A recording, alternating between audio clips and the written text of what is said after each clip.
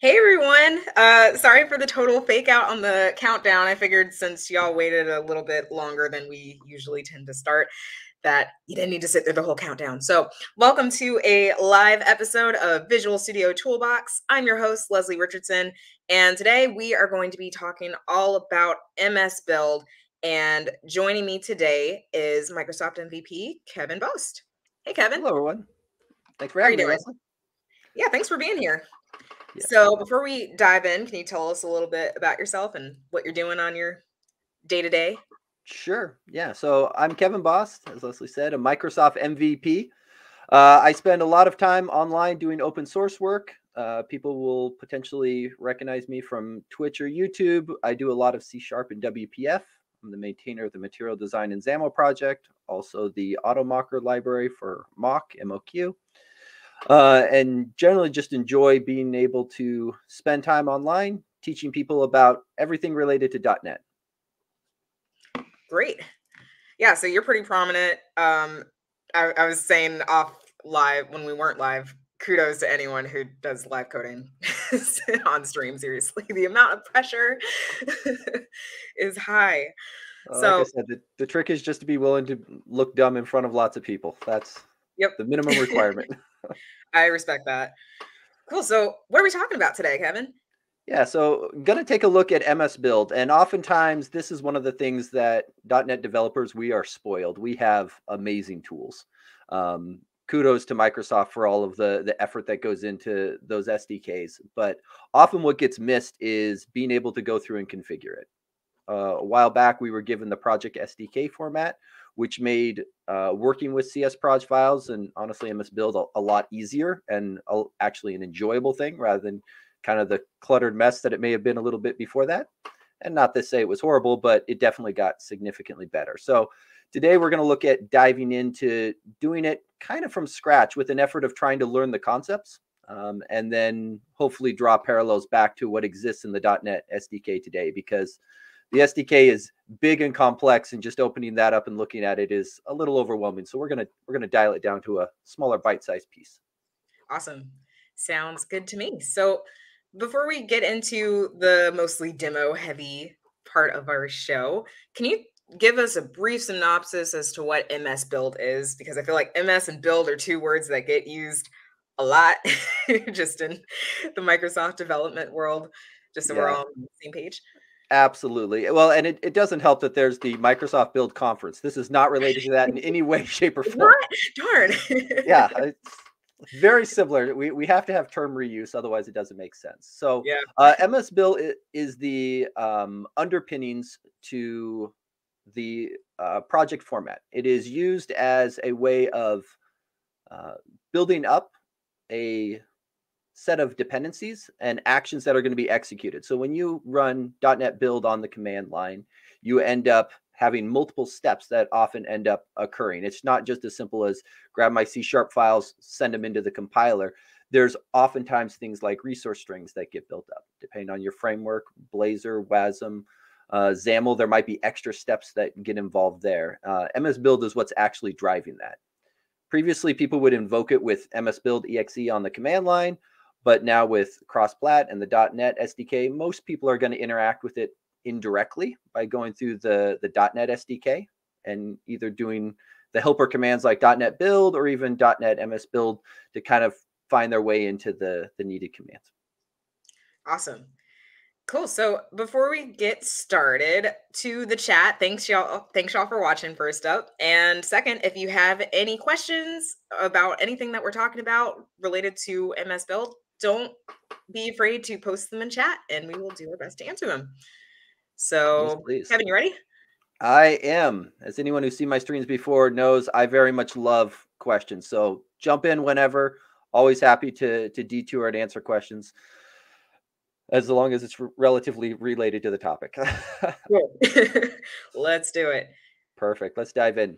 Okay, so there is a repository, and I think we have the link that we can share out, and that's primarily what we're going to be going through looking at this. There's a big long README, and I am not going to spend time reading through it, but I am going to call out a couple key highlights, specifically this additional resources down near the bottom. There's various docs, repository references, and then down in these tools, the MSBuild binary and structured log viewer. If you are doing any amount of work related to your build process or diagnosing it, this tool is invaluable. It is an absolute godsend to be able to go through and see exactly what is happening. Think of it as your debugger for MSBuild. So if you get nothing else, this is a tool that I highly, highly recommend using, and we're going to be diving in and taking a look at it quite a bit. One other thing, in an effort to try to keep things simple, we are scratching everything related to .NET. We are going to have our own code files, which I have dubbed coder files, which, as you can see, they are very simple. They are just lines.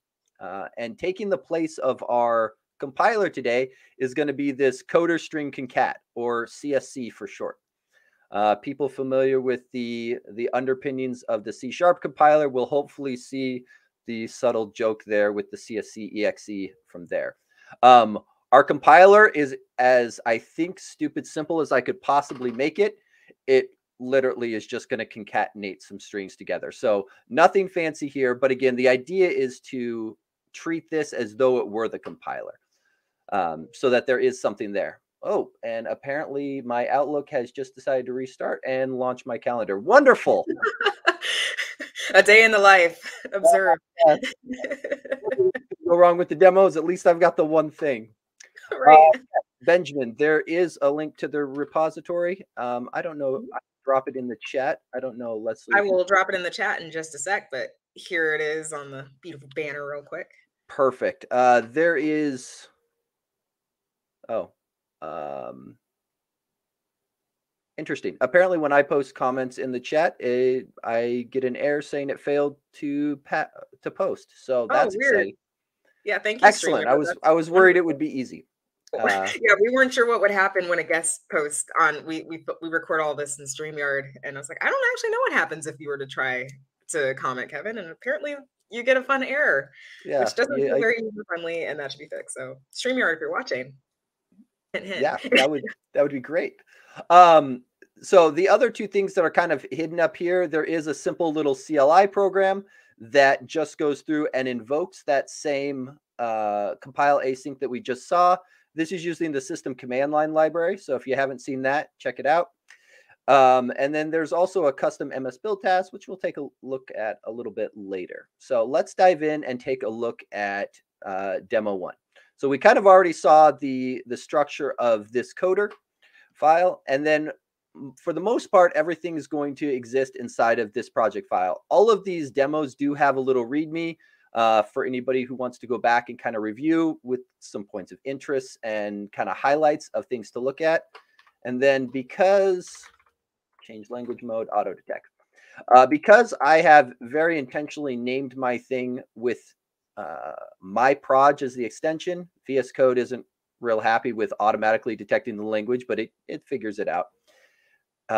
But because it ends in proj, there is a lot of convention that exists inside of MSBuild, and things that end in proj are one of the things that it knows. That is a file for me to pick up and go and look at. Now, oftentimes when people dive into MSBuild, they'll start talking about the various components that make it up. And the big ones here are properties, items, tasks, and targets. Don't panic if you don't remember the list. There's not a quiz later.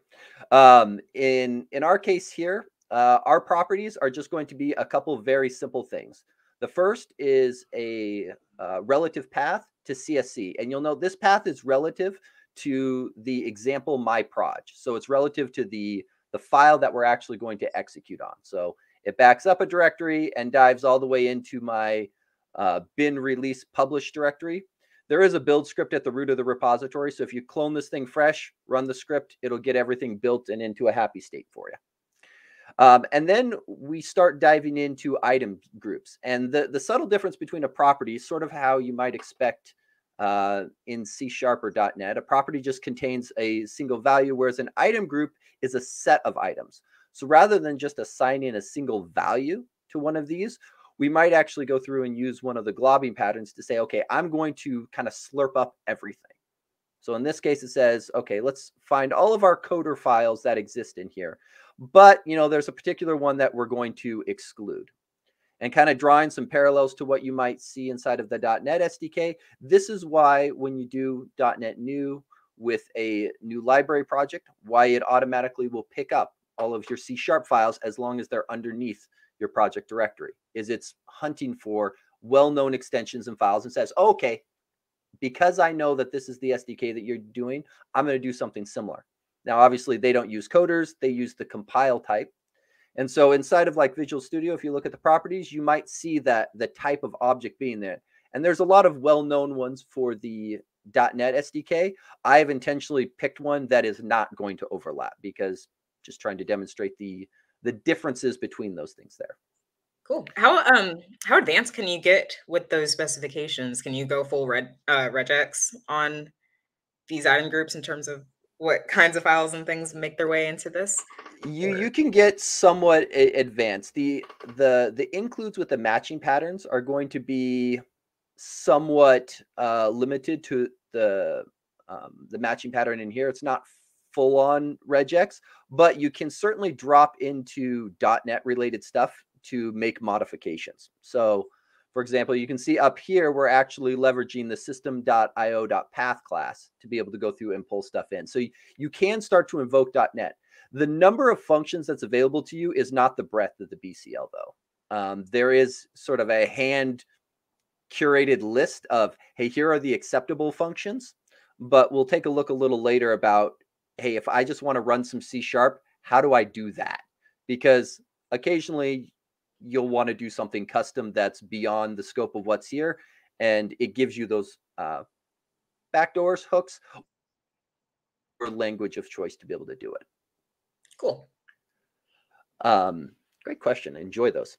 The other thing, or I should say, the next bit of it with MSBuild is all about the tasks. These are the things that actually do the work. And so just ignore line 16 with target here, and we'll focus on message. With a bunch of built-in tasks that are available to you. One of which is message, which is just console out. I want to write it. And in this case, we've got our important set to high, which just says, please write this out all the time. I really, really want to see this because for whatever reason, starting build in my case is going to be critical for me to know about. And then a target then is a grouping of tasks of being able to go through and execute them. And in this case, you can see we have a build target, and down here we are using the call target task to invoke yet another target. This is functionally equivalent to like what you might get with goto in C#, where it's, I really just want to jump here. Now, just like in C#, goto isn't always the right tool for the job. There's usually better options, and same with MSBuild, but we will get into those in a later demo to take a look. And then finally, we get down to our compile coders target. And this is the one that's actually going to be doing the work. And this is where we start to see some of the intricacies and how cool MSBuild can be. Because if we just look at what is, and I'm going to collapse some comments just to get everything on the screen nicely. If we can see inside this target has 3 tasks that it has inside of it. It's going to read some lines from a file. Not surprisingly, it reads lines out of a file. It's going to output a message just showing us where the CSC path is, which in our case, just helpful debugging in case we try to find it. And then it's going to invoke csc.exe and pass a whole string of parameters in. And so you can see that we're building up something that looks like a command line invocation here. We'll look a little closer into that as well. The interesting part here is the number of tasks that are going to be executed isn't 3. Even though that may look like what is going on here. And the key idea is with this little percent thing, with the idea of batching. Because MSBuild's building blocks are around properties and items, a lot of the things that you find sort of start to involve things like set theory, which is great. We can go through and do awesome things with sets. And that means that it's very common to say, hey, you know what? I want to iterate through all of the coders that I picked up, because you'll recall up here, we just had one coder line that kind of globbed a bunch of things. which means the set of items inside of coders, in our case, is going to have 2 items. It's going to pick up teams 1, 2, and 3, and then it's going to drop team 3 out of the list because we've decided that for whatever reason we want to exclude that one. Nothing wrong with team 3. They just get excluded for this demo. So down here, when we start doing batching, what this lets us do is say, okay, I want to iterate through all of the items in my coders collection, and I want to read the lines from those. And so this will actually end up executing multiple times, reading those lines out into a new item group called items from file. And it just knows to do that? Knows to loop? Because of the percent, it knows to go through and be able to do that batching and looping. And there's a lot of this kind of intricate syntax. And in these comments here, I linked out to the docs for if people want to learn more about leveraging it. Because it is at times difficult to read MSBuild and understand what's going on, because the simple one character switch, and now I've got something very different occurring. It's like, I didn't think percent equals for loop, but yeah. Correct. Yeah. It gets into those kind of weird situations where it's really powerful, but sometimes not always intuitive. And then the other one that we get down here is this fun little @ symbol down here, because if we were to once again use batching on exe down here, it would end up iterating through each of our items in the coders collection and calling our compiler once for each of those. And that's not what we want here, because we saw that our compiler, all it does is take in those strings, concatenate them together, and write out to the file. So if we were to batch, we'd end up with just whatever the last item was written to the file, which is not ideal, right? The whole point is we're trying to concatenate things together. And so in this case, what it does is it actually says, okay, I want to transform the items in this collection. And in this case, this is effectively a string interpolation, string format, depends on how people want to look at it, where it's going to go through the items in file, which are the individual lines. So in this case, it'll be Kevin, Adam, Tiffany, Kelly, Heather, Josh, etc. And for each of those, it's going to create this command line option, and then it's going to separate them with a space. If you don't do the extra parameter here, MSBuild likes to put semicolons when it's delimiting items. And then finally, on the end of the command line, it's going to do this output to an output file. And so that will end up invoking our command line execution. So let's actually show this working. So if we go here and jump into demo 1, and then we will go ahead and run .NET build. See, this is the problem with Copilot, is it's skipping ahead in my demos and trying to spoil the ending. Copilot really is the kid in the back of the class that likes to show off. Right. They raise their hand, but they don't actually wait for the person to call on them, and we'll just blurt it out anyway. Correct. I really need to learn to turn it off before demos, because it spoils the ending. It's like, I've had to do that too for some recent demos I've done. I'm like, not yet, Copilot. Like, I'm trying to build to that. Stop getting there. Like tension. It's a thing. It makes things more satisfying. Yeah. So we can see when we run .NET build, because the .NET SDK wants to look for a target named build when you run .NET build. It's one of the well-known conventions. We see our starting build message, which is great. That's what we expected to see. We then called our target.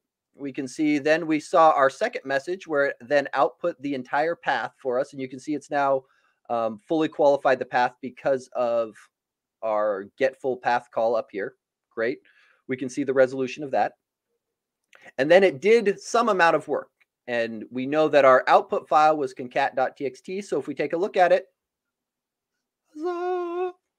there we have successfully potentially done one of the hardest ways to concatenate several strings together. I'm sure we could make it more complicated if we wanted to, but this might, again, emphasis on that. But let's take a little bit, let's take a little bit closer look at what's happening. So if you tack on the BL switch, this is for binary log. And if we run this, you'll note that there's a new file that has shown up, this MSBuild bin log. So going back to that binary log viewer that I mentioned earlier, if we go ahead and fire this up, And I apologize, this thing does not zoom in, but I can zoom in. So this is a very valuable tool to be able to go through and actually see what is happening with MSBuild. And the key things here is MSBuild does everything in 2 passes. There's the evaluation pass where it goes through, evaluates all of the files, figures out what it's going to do, and then there's the actual execution pass. And so we can see the evaluation here and then the actual execution down here. The other thing I will point out is that we'll see that it actually executes twice, and it also evals twice as well. The reason is because the .NET SDK, when you run .NET build, by default, it wants to run a .NET restore as well, because in a normal SDK situation, you want to restore all your dependencies and then go ahead and compile it. Now, we can go through and turn that off. If we go back here, the -- no restore.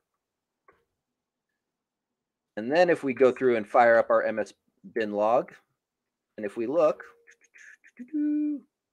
we can see that rather than having 2 executions, we're now down to just a single one. So if you are debugging your MSBuild process, just be aware that there are things that the .NET SDK is going to do to be helpful for you. And it's sometimes important to know what is happening so that you can actually understand the output from this tool.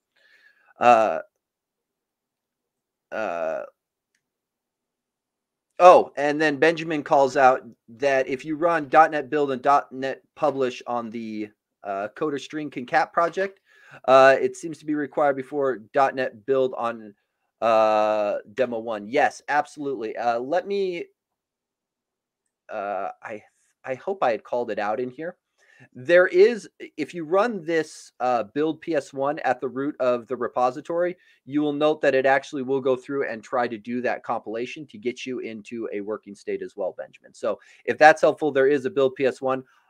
I will double check my README to make sure that that's actually well documented, because when I wrote the README, it may have been at a time when I did not have enough caffeine in the system, and it's very possible I may have missed some things. Okay, let's jump back to this terminal here. I did want to call out just a couple things to show inside of the evaluation, and don't worry, I will zoom this in just a moment. So underneath the evaluation, we can see the properties, and we can see that our CSC path gets populated here, especially when you're going through and debugging issues with MSBuild. Being able to look at the evaluation of your properties is invaluable, especially if you start getting cases where maybe you've brought in a NuGet package that tries to augment the SDK, and then there's a conflicting one. You can start to see where properties get overwritten just by searching for them and saying, okay, where is this property being set to? The other really nice part is when you come into the items, you can also see the items that got picked up in the evaluation. And you'll note here, we don't necessarily see the addition of team 3 and then the subtraction of team 3. All we see is the resulting team 1 and team 2 that came through at the end of the evaluation phase. And then finally, down here, if we go and look, we can see that underneath our project, we can see that those are the targets that got invoked. We see build and then compile coders. And then the best thing ever, if you double click on the targets, it will actually jump you right into the relevant file where that came from. And this is true of the SDK as well as my custom one, is it will just straight show it to you, and you can start to see and walk your way through the various parts. Now, the .NET SDK, you're not going to see just 2 targets here. You're going to see a list that doesn't fit on here without a scroll bar, because there's been a little bit of work done there, and those engineers have been quite busy trying to make sure that they've covered every possible case that could occur. So just be aware that that is a thing available. That is great. And I love how involved that log viewer is. Like, it can look a bit overwhelming initially, but clearly it's providing a lot of it provides a lot of value. And I will point out there's a lot of documentation over here as well, to be able to go through and do it. I really like how it tries to call out the various syntax that you can use to try to start doing searches for it. There's a lot of information there as well. But then just being able to straight search, right, up in the log to say, here's the thing that I'm looking for. Because quite often when you're running into problems with your build process, usually there's a useful error message that tells you something. Now, sometimes that error message is specific to a task or a target that's being run. And so being able to search in and go, wait, how did I even get here in the first place? And you can start to try to figure out why am I even here? What sort of things went wrong for me to reach this point? Yep. So it's not a full IDE debugger, but it exposes all of the information of what steps MSBuild went through in its process, and really provides that clarity and explanation for what's going on there.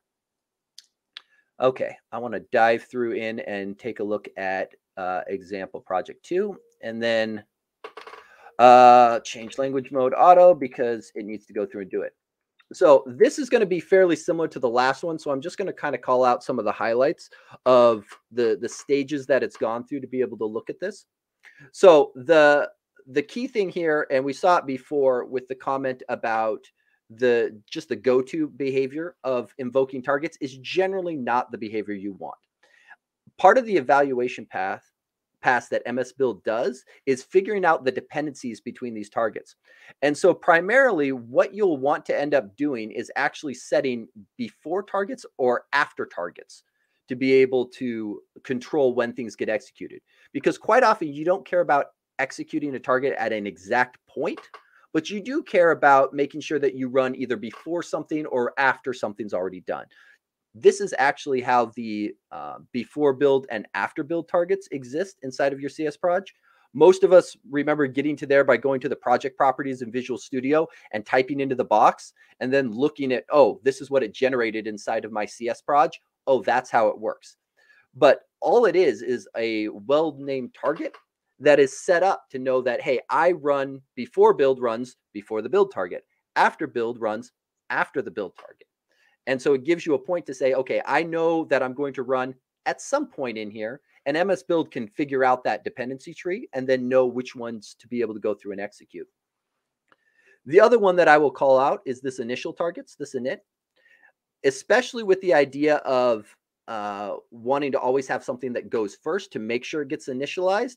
This is one of the ways to be able to go through and control it. Now, I set default targets build as well.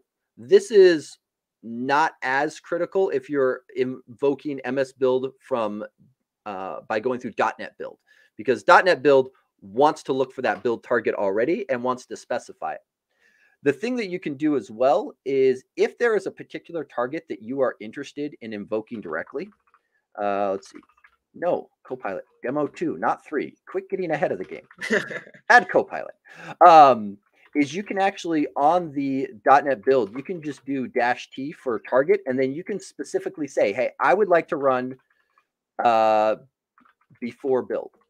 And so it will very intentionally go through and say, okay, rather than the target being the build target as the default one, we're going to execute before build. Well, I know that in order to run before build, I have to actually do the init target. And so it goes, okay, now I go through and run that as well. And so we can start to see the output of, okay, we got one initialized from our restore call that .NET build likes to run because I left off the -- no restore. And then we get one initialized for actually running the build. And then we can see that it ran just the before build target. We didn't get any of our other outputs. The other big thing that MSBuild provides us in here, and the big change here, is this idea of inputs and outputs. And this is one of the most powerful things that it has that is just absolutely amazing. This is what enables the incremental build process. So quite often when you run .NET build, so if we go .NET build and we'll just let it go, we can see that it went through, it did its initialization before build, building, after build, and it did all of the work. And let's get you out of the way because you're just interfering. Okay. And if I run it a second time, you'll note here, I don't see the output from this build target. And the reason we don't see the output from the build target is because it's keeping track of the inputs and outputs, and it knows that neither of these have changed. because we've told it, hey, the inputs for this target are the coders. Until the coders change, unless something happens to our output file, we're fine. Just use the previous output file.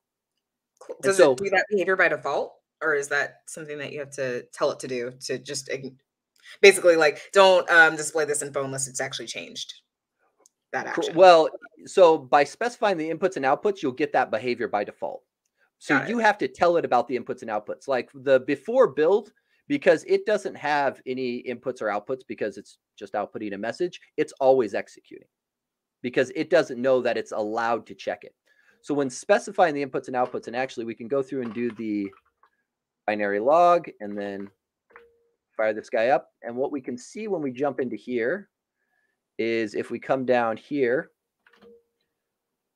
we can see that we skip the build target because all output files are up to date with the respected input files. Now, this is not an advanced check. This is last updated file timestamp thing. But if we come in here and we say, okay, you know what? Let's go and put in Kevin 2 because reasons. If we run again, we'll now actually see that the build executed because it knows, okay, something has changed about my inputs. I now know that there is something new there. So I now need to update my output file. And we can double check our output file to see that, yes, in fact, we did go through and add in Kevin 2 into the list. And if we once again build, we'll see that it knows, okay, the last time I updated, everything's fine. I don't need to run that again. And this is how you start to see a lot of those speed ups come because some tasks in MSBuild, like when you do a fresh clone, everything's clean, rebuild, it has to run all the things. But once it has stuff locally and it knows that, okay, until this changes, I don't need to worry about rebuilding this.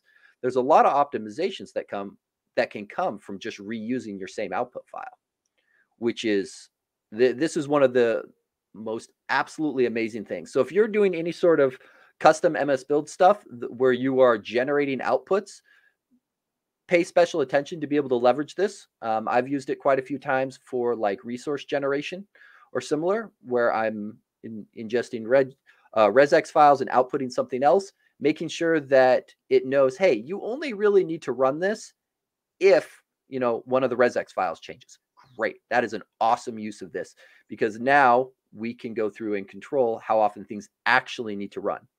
The other thing that is subtly slipped in here is this clean target at the end. Once again, .NET, if we tried to do this on the demo 1, you'd end up getting an error. But .NET also has a clean target. And so if you specify a target named clean, it knows to go through and, in our case, run this target, which we can see down here. We did the initialize, and then inside of clean, it removed our bin directory. Great. And now if we rerun build, we'll see that it knows that it has to go through and build it up. Even though the coders file hasn't changed, it's still looking to compare the timestamps of when it knows the inputs were processed and the output file. And so because the output file is different, in this case missing, it knows that it has to go through and rerun the build and recompile it back out, which I think that is just an absolutely amazing feature. Yeah, that is pretty impressive. Especially when you can focus on just what are the inputs, what are my outputs. Mm-hmm. You don't have to deal with all of the extra logic that goes into making that work. And again, it's fairly simple with just a timestamp check, but it's still very powerful. Yeah, okay, that's great. Just getting all those kind of built-in status updates as long as you know the inputs and the outputs. Okay, we're going to take a look at demo 3, and demo 3 is going to be very exciting because our project file changes to basically nothing. And this is where we start to see it for people who are absolutely amazed when we got the new project format for .NET and our project files went from, hundreds of lines of files to like 4. This is how it was done. This is the magic that made it work. Pulling back the curves. Yeah. And this is also why you see people referring to it as the project SDK format, because this little SDK right here at the beginning, that's where this comes from. So rather than just leveraging the built-in SDKs, it is actually possible to produce your own MSBuild SDKs if you want to and distribute them via NuGet. There are a handful of ones that already exist out there. And the specific one here, the MSBuild SDKs. So this is kind of a testing ground. You'll note that there's one out there that was for like centralized package management that has now made its way into actually MSBuild proper all the way through. But there's a lot of useful auxiliary SDKs that you can pull in there as well. Oh, quick Let's question see. in Yep. chat before we keep going. Is there ever a time that check can give errors because it's only a time check? And is that something a dev would ever have to worry about? Then going back to your previous. There are certainly times where you can run into situations where the inputs and outputs don't accurately reflect the state of when things have changed. It's usually something has changed and MSBuild doesn't realize it needs to rerun versus the opposite. With various things changing, you run into this a lot. Like .NET MAUI is constantly fighting with this because there's so many different things that they have to try to keep track of to make all of the native stuff work. And so it's not uncommon. Like maybe you create a PNG that is expected to be picked up as a resource and embedded somewhere, but because PNG wasn't part of the set of inputs, that target didn't run. So oftentimes, especially in Visual Studio, if you find that you have to do like a rebuild, which is functionally .NET Clean, .NET Build, oftentimes what that is doing is just intentionally wiping the outputs to force that target to rerun. So there are certainly times you can get errors because it's only a time check, but oftentimes the developer experience is the times where people fall into, hey, just run a rebuild on the project, or clean and rebuild type situation. So it does occur. Oftentimes when the SDK is written well, it doesn't occur much, but it certainly can come up. I know I get bit mostly with my own targets because I am not nearly as diligent about covering all the cases as the .NET SDK team is. So that can sometimes be a problem. And usually the solution is just clean and rebuild. Yeah. So is it something you have to be worried about? If you're authoring your own, it's definitely something you should be trying to think through and handle as much as possible. But with the understanding that oftentimes a simple clean will get you back out of that situation. Cool. Great question. Thank you, Benjamin. So the one thing that did get left inside of this project is our removing of the Team 3 coder, just in an effort to try to simulate what might actually be in a real SDK. Removing a hard-coded file is typically something that would be done at the project level, not at the SDK level. The SDK is going to be slurping up all of the stuff. So then the question is, where did this magical thing come from? So if we go and look, there is a NuGet folder sitting alongside at the root, and there is also a NuGet config. I'm just going to point out that the NuGet config at this root is using that NuGet folder as a package source. So that's one thing that's important to note, is there is a local folder being used as a NuGet package source, which is how this is able to be done. If this was hosted up on NuGet.org, we wouldn't necessarily need that, but I don't really feel like posting custom SDK as a package. That seems pretty worthless. I have already run my build PS1 script, so you will see that I do have custom SDK version 1.0 hanging out in here, which is what is being referenced right here. So this SDK is just being built up. So what exactly is inside of this SDK? Underneath the NuGet package, we have an SDK folder with a props and a target. Now you'll see props and target files get referenced a lot with MSBuild, specifically around doing customization of your build process.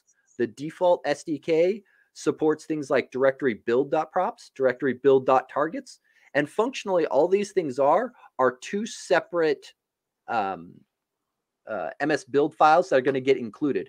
Props gets included early in the process, targets get included late. So though you can put items and property groups and targets in either of them, just understand that that's the order of operations. Is props is expected to be at the beginning, targets is expected to be at the end.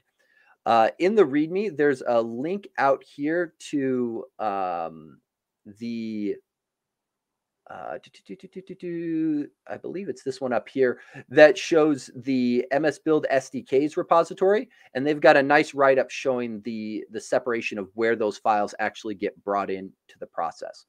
But you could imagine including a props file at the beginning here and the targets file at the end here, and that would get us roughly the same thing.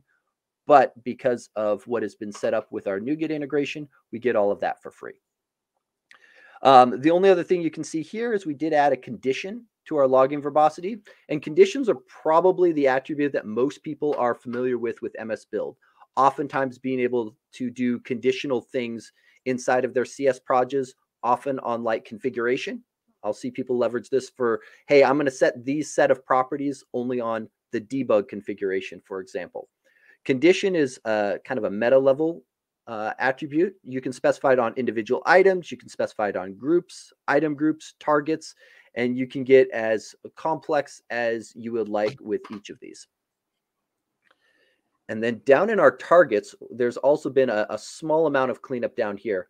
I'll circle back up to this using targets. I'm going to collapse the ones that are matching from before, but you'll note that our build target is now a little bit different. We still have our inputs and outputs, but we are no longer actually reading in those files ourselves anymore. Instead, we've now got our own CSC task that takes in the set of coders and then an output file. And you'll note there's a subtle difference in syntax. The @ symbol is indicating an items collection, whereas the $ is indicating a property. And if we take a quick look at our build task, I'm not going to dive too deep into authoring MSBuild tasks. There's links in the README for those people who want to dive into it.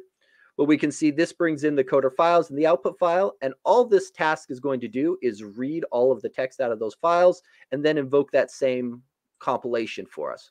This is one of those escape hatches where if you really want to do something custom, you can always author your own task and then sky's the limit. Have at it. You've got your own execute method inside of C#. You can do what you need to do. You do have to target Net Standard 2.0 if you want to have reasonable support between .NET CLI and Visual Studio. That's just one of the idiosyncrasies of having to work cross-plat.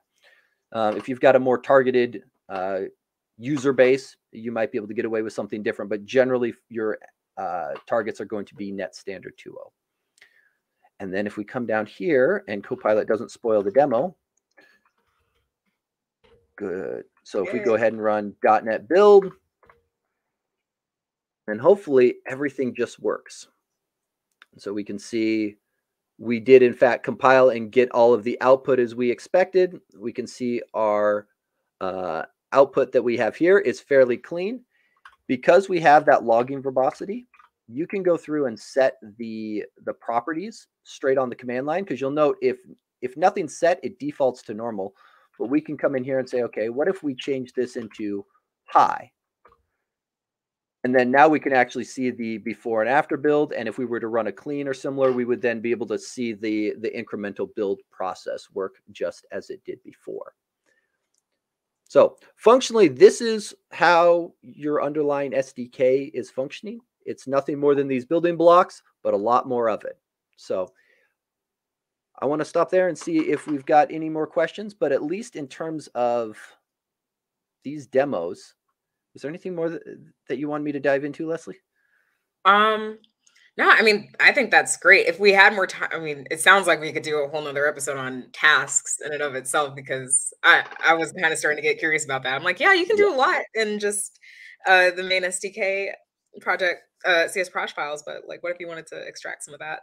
Yeah. So and really I will cool. say too, there is the I linked out to some of the docs. You can do inline C# inside of MSBuild as well. So if you don't want to go to the effort of actually like having a project with a C# file, and you really just want to do inline C#, because the best place to write C# is inside of an XML file, which can oftentimes be a little bit fraught with peril. But sometimes you just want to drop into C# to do something simple-ish, right?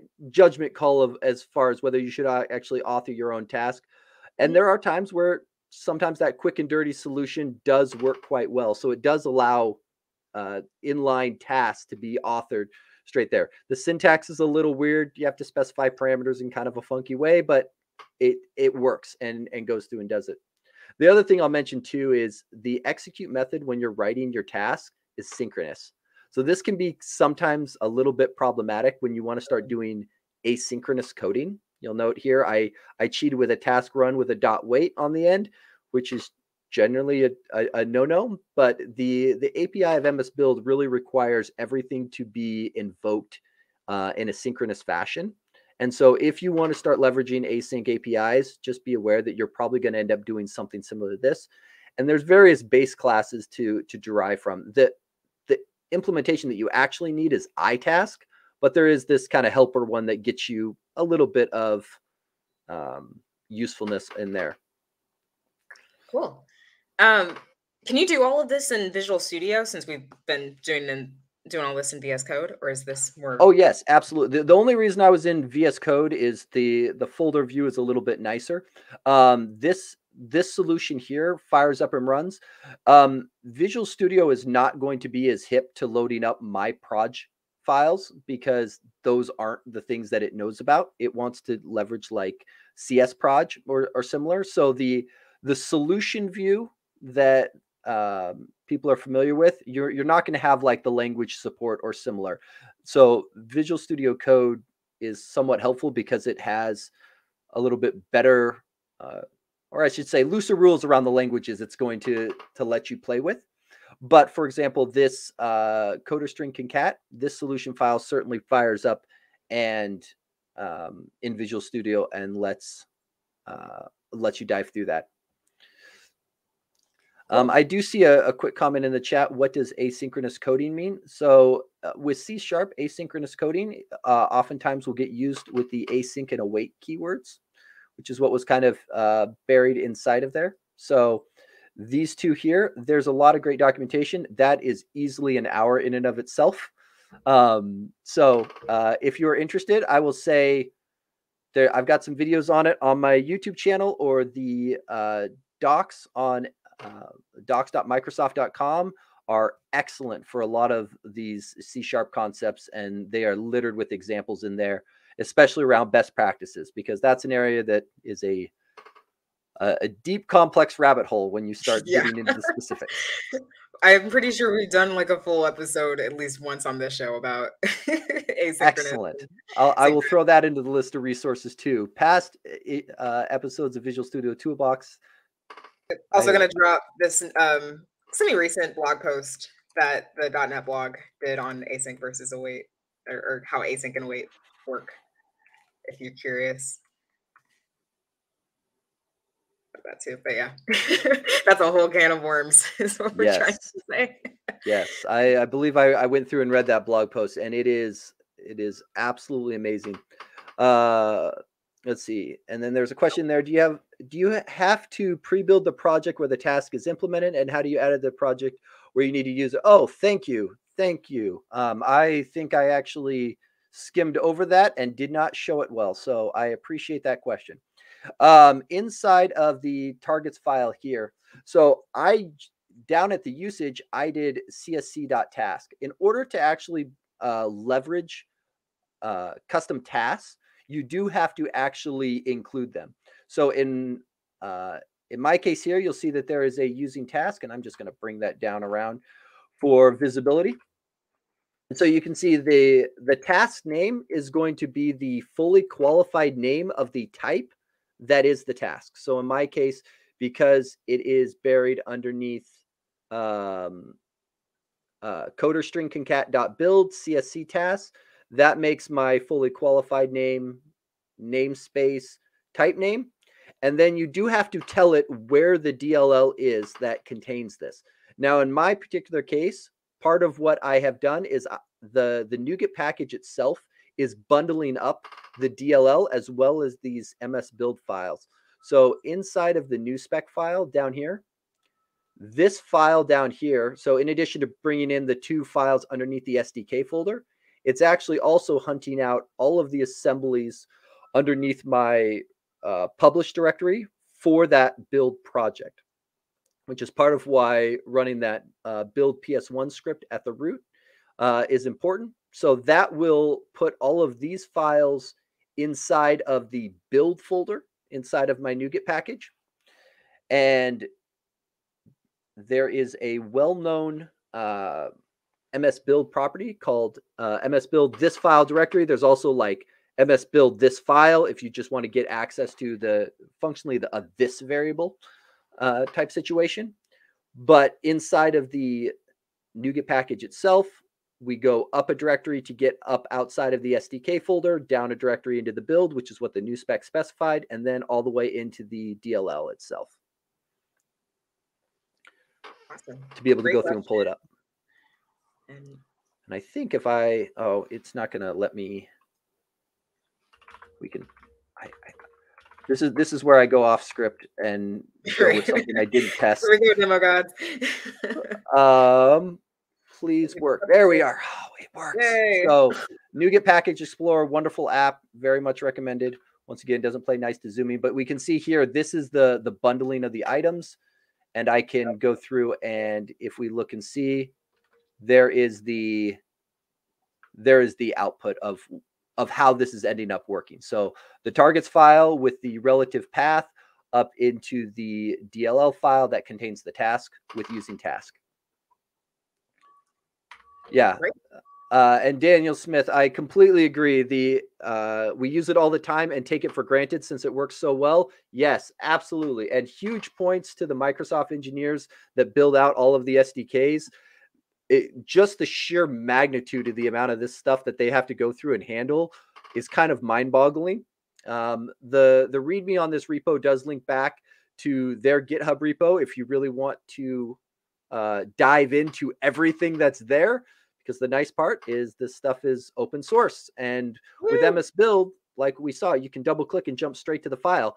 Like these SDKs are just targets and props files on your disk installed somewhere that have gotten referenced through various chains of things. And dealing with getting all of that stuff right is, I can only imagine a nightmare for somebody. And I'm thankful that somebody else has done it for me. Oh man. Yeah, so I mean it's great. Clearly a lot of work has been put into this, and I mean it being open source, icing on the cake. And yeah, clearly a lot of people appreciate and find this interesting. Just seeing a lot of comments on thanks for showcasing MSBuild, because I think a lot of us do take it for granted. It's just sort of this thing in the background that it just floats underneath and yeah, disappears. So, and thank you for having me on, Leslie. This was great. Like I said, I really enjoy being able to go through and show off this kind of stuff and kind of dive into how it works, because I think understanding how it works opens that door for people to go through and build out the customizations that they need. I've seen people jump through all kinds of hoops to do stuff in their projects to get things lined up just right. It's like, you know, we can do this with MSBuild, and it's then all just bundled in and ready to go. Yeah. And you know, it's like the word magic is such a controversial world in developer land. I personally like it, but I get that other people don't. And so it's always nice to be able to pull back that curtain and see how something is really working, so you can take advantage for your own needs. Absolutely. There was a request to link the MSBuild tool, and that's not it. It's this one. So msbuildlog.com. I would drop the link in the chat, except for I'm apparently banned from. Yes, they're not permitted to answer questions directed toward them. Yes, yeah, and it install. They've got good install directions here for installing with your platform tool of choice. So Winget, Chocolatey, Mac directions as well if you are on a Mac. Perfect. Cool. Well, Kevin, thank you so much for sharing this. This was super informative. And if people want to learn more, reach out to you. Where's the best place they can go? I'm assuming your website, which we have. So if people want to find me, I don't know if you can drop that. Yeah, the link there at the bottom, kabu.dev has a link to all of my stuff. You can find me on YouTube, Twitter, Discord, etc. There is all of my links there as well. If people are interested in kind of C#.net coding, especially stuff around maybe XAML or WPF, I do a ton of that on my Twitch and YouTube videos, but I enjoy diving into anything .NET related as well. Awesome. All right. Well, Kevin, thanks again. Hopefully we'll have to bring you back. I mean, tasks, that's a whole can of worms Oh yes. that we could talk about soon. And thank you to all the viewers for tuning in up to this point. Go try out all of the things that you can do with MSBuild that you probably didn't even realize it could do. And with that, happy coding, y'all. Thanks, Happy everybody. coding.